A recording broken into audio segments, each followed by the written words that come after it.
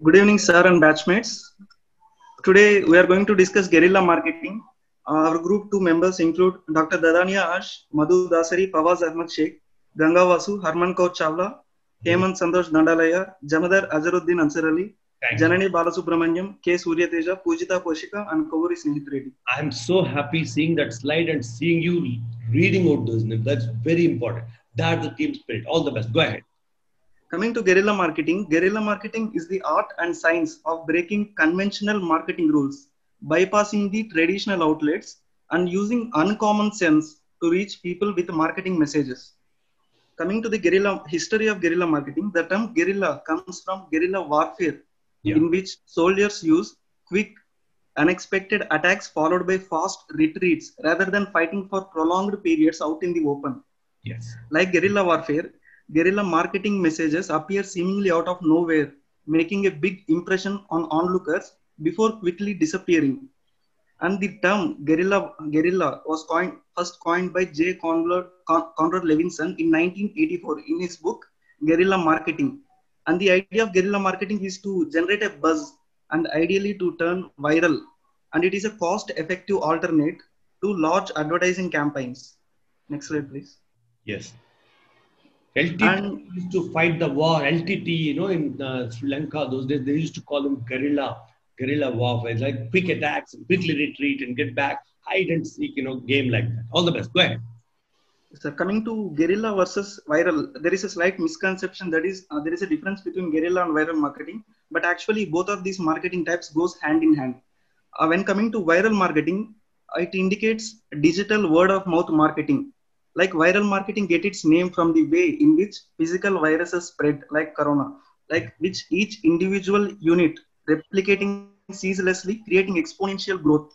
A viral marketing campaign relies on social media sharing and other online word of mouth tactics to reach large number of people through their friends and contacts.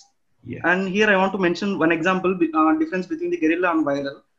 In 2008, for promoting the Hollywood film The Dark Knight, and coming to guerrilla marketing, they used mobile billboard trucks. On the mobile billboard trucks, they displayed this poster of Dark Knight, and these trucks display this poster virtually anywhere, quickly moving on to cover different cities in the state, so that advertising right in front of the people, like moving on the roads, etc. And coming to viral marketing, the production company of the Dark Knight, that is Warner Bros, created a fake political campaign website for Harvey Dent. Harvey Dent, he is a character in the movie. They created a fake political campaign website, providing the fans with shareable campaign posters and other tools to spread the hype. It is a viral marketing. Like both of the marketing goes hand in hand. Like the intended result of guerrilla marketing is for it to go viral. That is, there is a slight difference between them, but both of them goes hand in hand. Yes, so good morning everyone. I'm Fawaz Ahmad Sheikh. Yes. So here we can see that, as Surya has already said, that it is the whole thought-provoking concept to generate a viral buzz and to turn it into a viral thing. That is the aim of guerrilla marketing. The objective of guerrilla marketing is to eventually turn it viral, to make it spread among people. Wow. But this is done through many types. And here you can see the different types: ambush marketing, astroturfing, buzz marketing, guerrilla protection, grassroots marketing, stealth marketing, street marketing, and wild posting, which you're going to see in the next slides. Lovely. So the first thing we have here is stealth marketing. This is also known as buzz marketing, and this is a marketing strategy where the people, we are marketing to them, but they have no idea that they are being marketed to.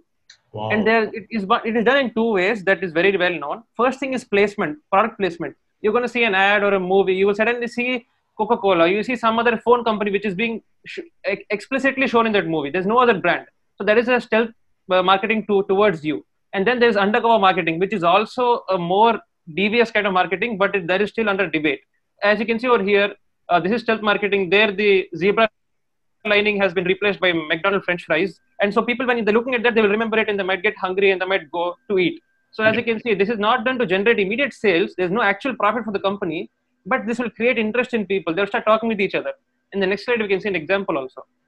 So this is an example of Sony Ericsson, which marketed their mobile T681 using fake tourists. They paid actors to act like tourists, to go to people and tell them, take my photo please, and give them the phone. When the people took the photo of these tourists, the tourists will tell them specific lines that Sony told them to tell the people. Oh my and God. This way, the people are somewhat interested in the phone, and they might even buy the phone. but actually this got lots of negative reception towards the company. But you might think why the company followed it.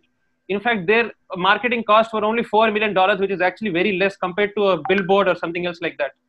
Another example would be of some cigarette companies in which they pay people to smoke the cigarette publicly and just offer it to people who are walking by. And if the people like it, they will ask the name of the brand, and they might turn people into customers. So this is stealth marketing. Next will be taken by my batchmates. Yes, good afternoon, sir and batchmates. I'll be dealing with astroturfing type of marketing. But before about astroturfing type of marketing, let us know what are grassroots participants. These grassroots participants cause grassroots movements which use self-organization and it's the community members to contribute taking responsibility and action for their community. So the marketers use these grassroots participants and cause astroturfing type of marketing. Generally, this type of marketing is a practice of masking the sponsors of a message or an organization to make it appear as though it originates from and supported by the grassroots participants. Like we can take an example where politicians or social media campaigns where the actual message will be given by some other persons, but these grassroots participants make in spreading these social messages, which is actually done by masked by original, where they will be having their other intentions by the owners of this type of marketing. Wow. Oh my God. Yes, absolutely. Yeah. This is practiced by politicians. Yes, sir. This generally social media campaigns and other political party campaigns are these example of astroturfing. And the next will be continued by my teammates, sir. Thank you. It's working wonders. Sure. Good afternoon, sir and batchmates. I'll be talking about ambush marketing. Ambush marketing is the practice of hijacking or copying another advertiser's campaign to raise awareness about our own brand. And this can be very effective as it leads to massive media attention.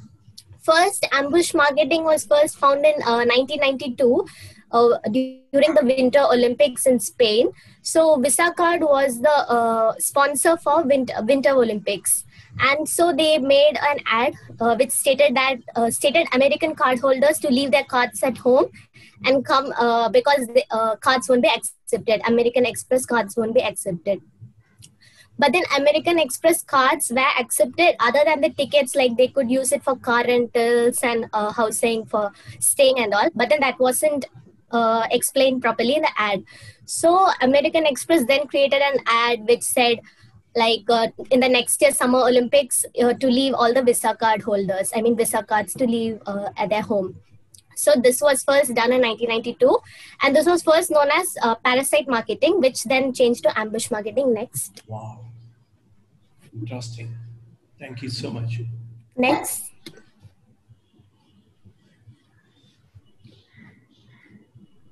Yeah, this is another one about BMW and Audi car. So first BMW had a rally, and which it advertised it stating that a BMW rally with 2 nearby service centers. What's next? Paramedics at chess tournament.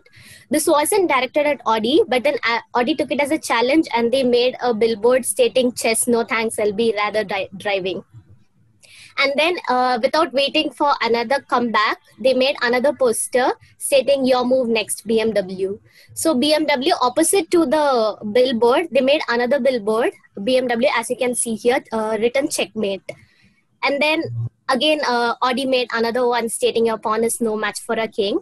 And finally, BMW, they made this blimp, this aeroplane on top of the Audi poster, Audi, this one. So this when we see it, it leads to more marketing because so many cars are being advertised. So we can market more. That's it. Thank you. Interesting. Thank you very much. Interesting. Thank you. Wow. Thank you. Yes. Good evening to all. Like I am here to discuss about the ambient marketing. So this is the method used to create brand recognition without the necessary pushing its product. And generally, ambient advertisements are like would not look like traditional advertisements. However, people would usually never forget them. So ambient marketing is about placing ads on unusual objects or in unusual places where you wouldn't usually expect to have an advertisement, right? So the possibilities of ambient marketing are endless, and everything and anything can be used.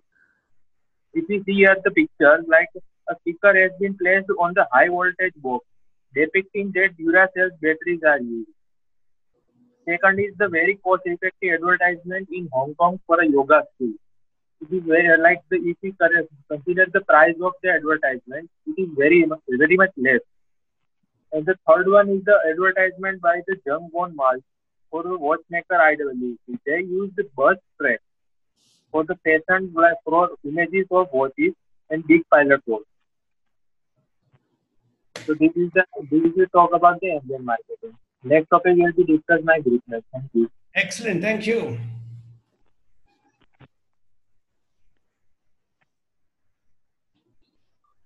So I'm talking about the experimental marketing. This method is perhaps hardest to define. It is giving a consumer a chance to experience your product and emotional response. Means what we do in experimental marketing, we connect the consumer emotionally with our product. So I will. It is hardest to explain. So I will show one video to you. Madhu sir, can you play the video of this slide? Oh,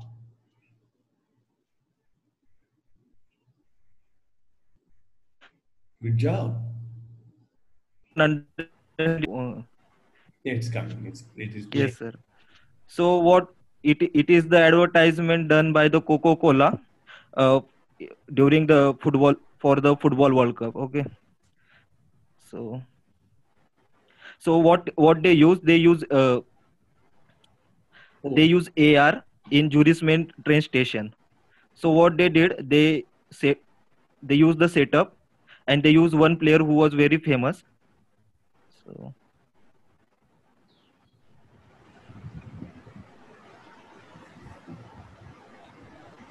yes. Wow. Okay. So it is the AR experience.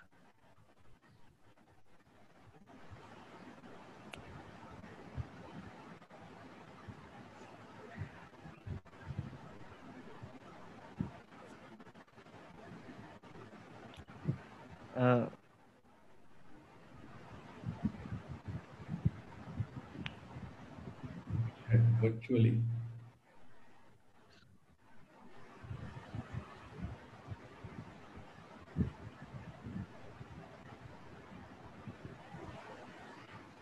Means video is not playing properly, so means it is hard to understand, but means this advertisement was Wow.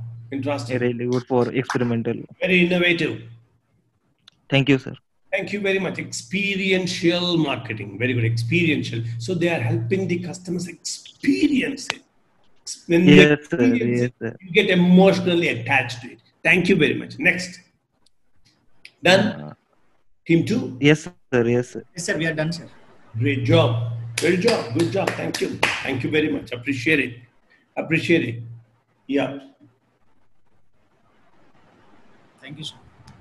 Yes. Ambush. Ambush means hide and seek, like you hide and attack. So and you attack from here, you attack from there. People would not know where you will be attacking, when you will be attacking, and you would not be seen. You don't appear, and somebody's attacking you, and that's what it is. It's guerrilla warfare. That's how they fight the war. The enemy will not be, your competitor will not be able to see you, and you are fighting the stealth battle, stealth bombers. There's something called stealth bombers.